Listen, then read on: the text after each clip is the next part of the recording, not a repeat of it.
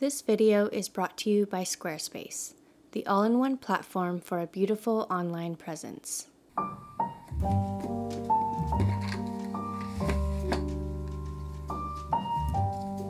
It turns out that box making is a related skill and craft to bookbinding, and I haven't made one yet, so you're gonna watch me make my first one. I've been seeing other bookbinders make boxes on social media, from very simple ones to more complex ones with moving parts, hinges, and boxes that have very unique and special purposes. I have these overdue library books.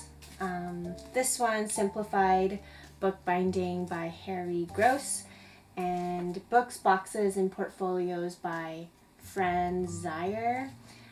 Both of these books have box making tutorials in them, and they offer different methods, so I'm going to try both today. I'm going to start with the simpler method, which is to glue all the sides of the boxes together. They suggest that I use an existing box to glue them together, so I've got this one here. I numbered these pieces in the order that it will be assembled. So this will be the first one. Let's glue these together.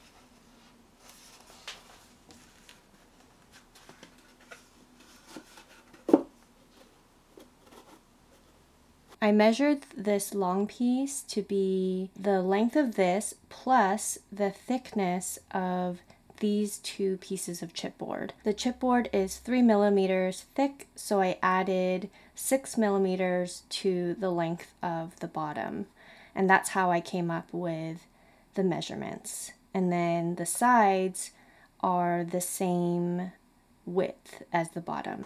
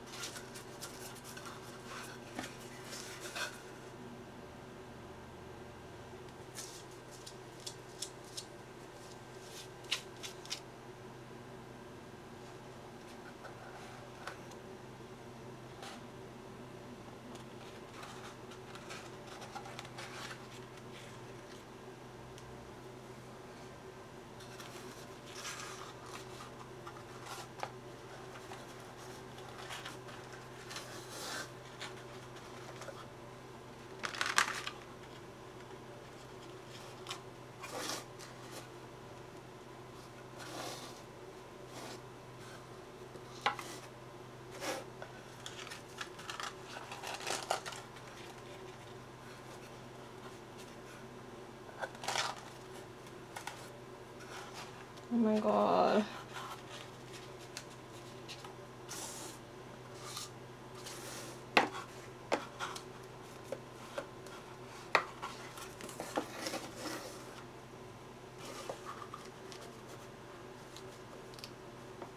Nope. Okay, whatever. It's too late. I knew this part was going to be tricky, so I've got my tweezers here to try to even out these wrinkles. The glue on these tabs have already dried, so I have to find a way to to put glue in there. Maybe with the tiny brush.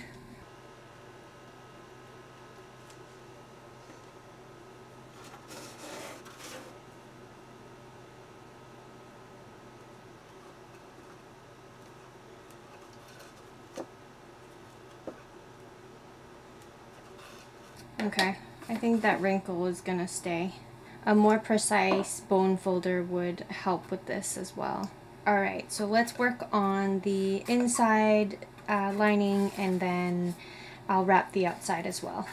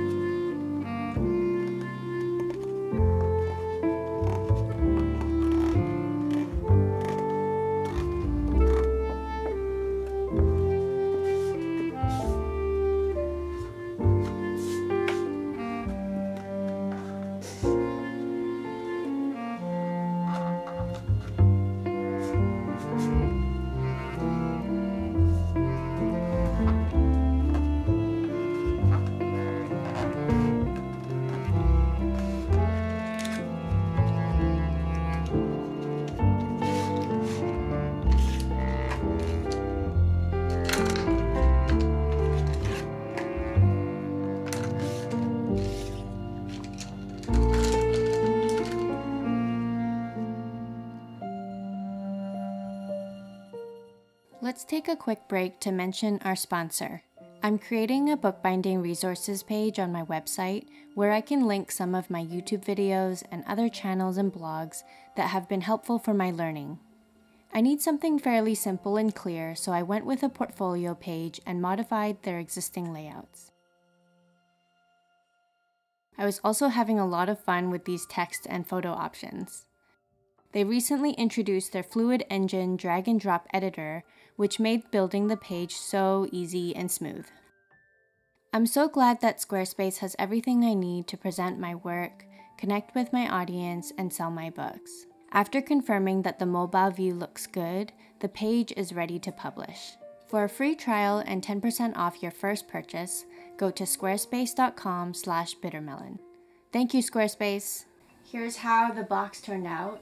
I designed it so that I could fit pencils and pens in there. I have an in-person market coming up, so I'm thinking of using this to store some pencils in there. This was not easy to make.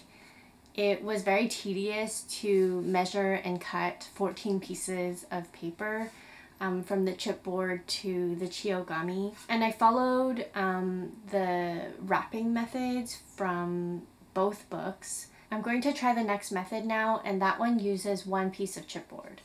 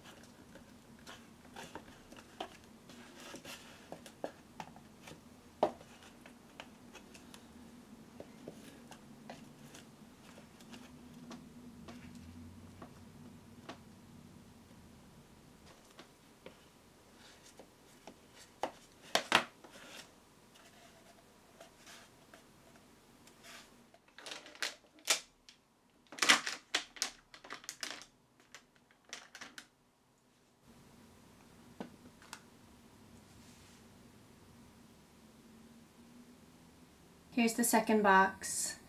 I don't like this one at all. As soon as I folded over the flaps, I knew that I would not like it. The illustrations in the book look so good and it looks fairly doable. I think the chipboard might be too thick for this method. It didn't fold evenly, and so the box is a little bulgy. If I knew that it would look like this, I would have wrapped it in a solid color and then painted it, because it's got a bit more character, and if I hand painted it, then I think that would have been a good way to embrace the shape. With this method, I can be a lot more precise. The corners are obviously cleaner, and as well as the jointing. It was good to try anyway. I needed to tell myself, commit, Chanel, just finish it, trust the process.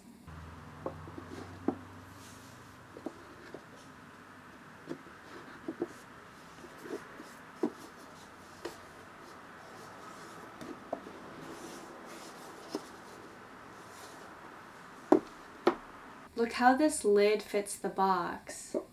It's like perfectly snug.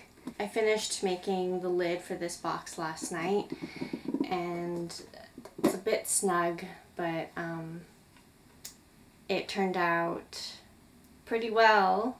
Yesterday I was telling Elliot proudly that I made a box with a lid, and he laughed. I think with or without context, it doesn't sound very exciting that I made a box. I knew that the Chiogami paper would add a little bit of width to all the sides, and so when I was measuring this top piece, I added like 0.5 millimeter more to my measurement, and it turned out just right. And so I think it's the perfect amount of snug. Sometimes it gets caught. So the cool thing is now I can use this as a little tray as well. I also made a little trinket box, and I showed how I made it on my Instagram and TikTok, so you can check it out there. Now that I've warmed up to making simple boxes, I'd love to try making a box with a hinged cover, or a box that can fit my books. Let me know if you want to see a part 2. The sun just disappeared. I don't think I'll look at boxes the same, especially if they're handmade. I'm now seeing limitless possibilities of what these boxes can hold. Thanks for being here. I hope this inspires you to try box making yourself. I'll see you next time.